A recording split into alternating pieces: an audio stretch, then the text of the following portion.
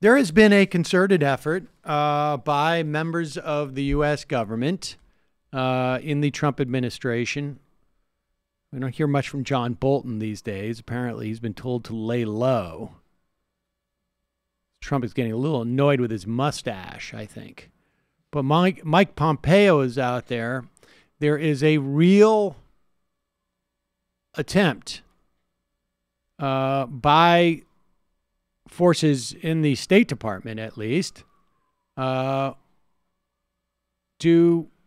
go to war with Iran in some fashion. And we've had another attack on tankers in the, I believe this was in the Strait of Hormuz.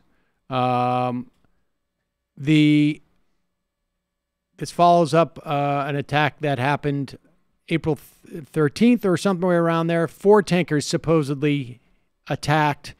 Only 2 sustained any type of damage at the time, where the press seems to have forgotten that part of the story. And that was supposedly Iran. Here is the U.S. releasing a video.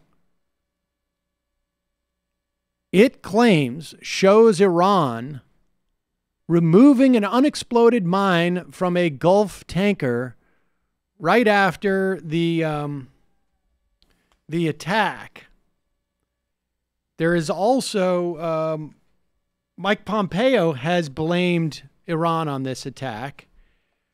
President Trump went on Fox and Friends saying, you saw the boat. It has Iran written all over it. They didn't want the evidence left behind. They don't know that we have things that can detect in the dark that work very well. We have that. It was them that did it.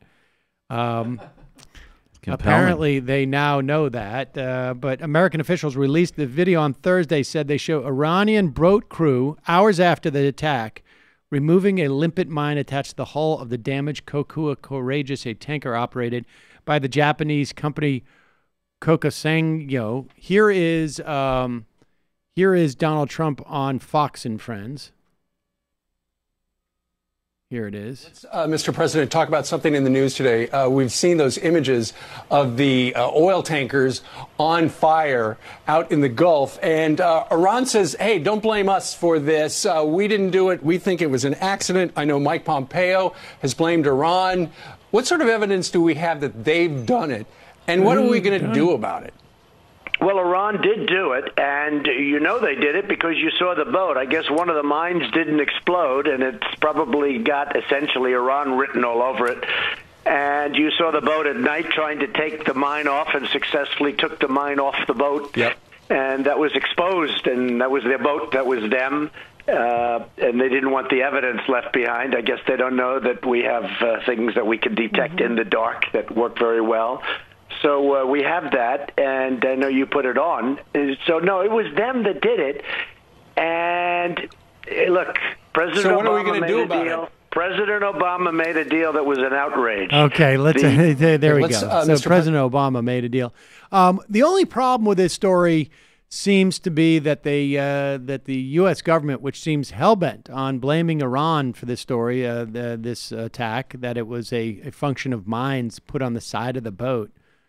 It's a super weird way of doing this, right? As opposed to like sort of, I don't know. But I don't know. I don't attack boats on a regular basis. Here's Marco Rubio weighing in.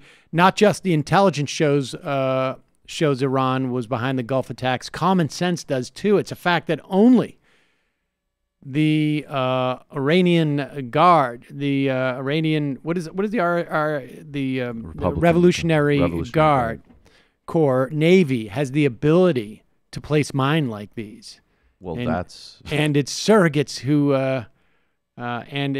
who can conduct fast boat attacks such as this one.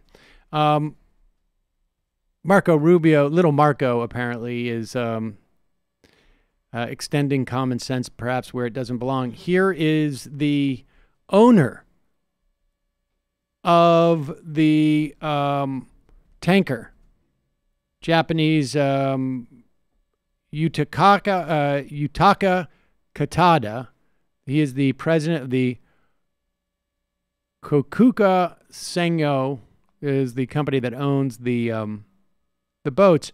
Apparently, he wasn't clued in that the idea is to blame Iran and to blame Iran by attaching mines, because this guy, who does arguably have a vested interest, right, in not having his boats attacked, came out and said the following. I will read it because he's speaking in Japanese, but it's translated underneath. Go ahead.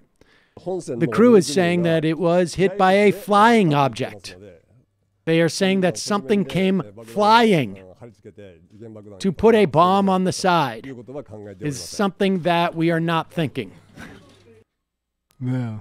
In other words, whatever that video is of, it's not of what happened. Well, and of course, I mean, the Shinzo Abe was in Iran meeting with the Iranian leadership at the same time, which would be very odd timing. I mean, like these...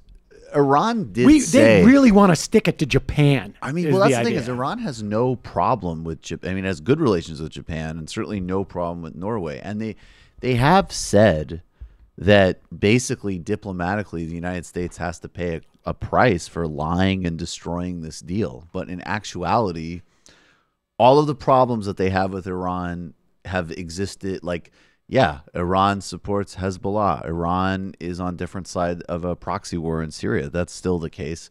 And ever since, I mean, Iran is still following the deal, even as they've pulled out of it. International monitors are basically saying like, well, Iran technically left to make a point, but they're still upholding it. So this is just ludicrous. And, you know, obviously incredibly dangerous. And, you know, I mean, we saw the same thing in Venezuela. They're just very bad. You know, New York Times even did a debunk on the video that they were putting around suggesting that the, you know, that the attack was done by the government. And then the video was clearly demonstrated it was thrown by an opposition protester. And that was debunked in a matter of weeks. I mean, usually these lies, like in Vietnam and Iraq, take years. Maybe people do learn lessons. Well, I think it's also a question of maybe the technology is such these days. Oh, I think that's definitely part of it, of course. There is just too many other ways in which things can get debunked, and it's too hard for stories to be put out there and not be responded to. And it would be interesting to even, you know, as, you know, it would be interesting if we had the ability to go back in time and see what would have happened in the buildup to the Iraq War had there been, frankly, Twitter and YouTube and Facebook.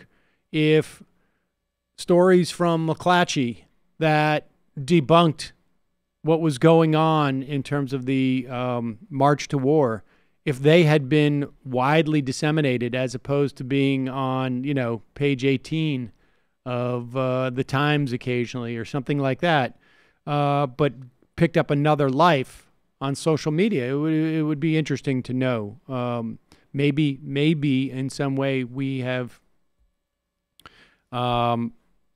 we don't really have a way of testing it, but in some way that maybe we have the ability now with social media to stop major things like this, right? Like even Yemen, to the extent that there has been an attempt, obviously it passed in the Senate and the House. It was not veto proof to stop our support for the Yemen conflict. But I wonder if that could have happened 10 years ago. No, because even just the fact that people centered it as we're literally supporting, and I will use the word genocide now, was not getting any press attention. I mean, that was the MSNBC didn't talk about it for a year. Yep. And, you know, and actually, I do want to note that Twitter actually did censor a group that was reporting they were showing visuals of the atrocities on Twitter, and Twitter said that it was in violation of their standards. So that's a good thing to note about the failures of these companies as well. But I agree, no way it would have happened in a different media environment. Unfortunately, our current government really doesn't care if a war has popular legitimacy or not, or if the basis has been widely debunked by the media. I think Trump cares about the popularity.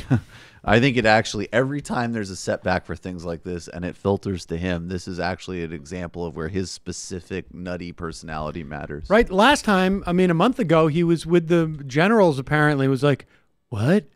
we're getting into a war. I don't want a real war. I just want to make it look like I'm being tough. I want to talk tough. I want to look tough. Tough guy. So no war, just tough talk. Maybe his nutty personality will save us in this instance. Well, a strong example of better him than Pence in this type of area for sure. Yeah, fair enough. Tough. I'm going to be tough.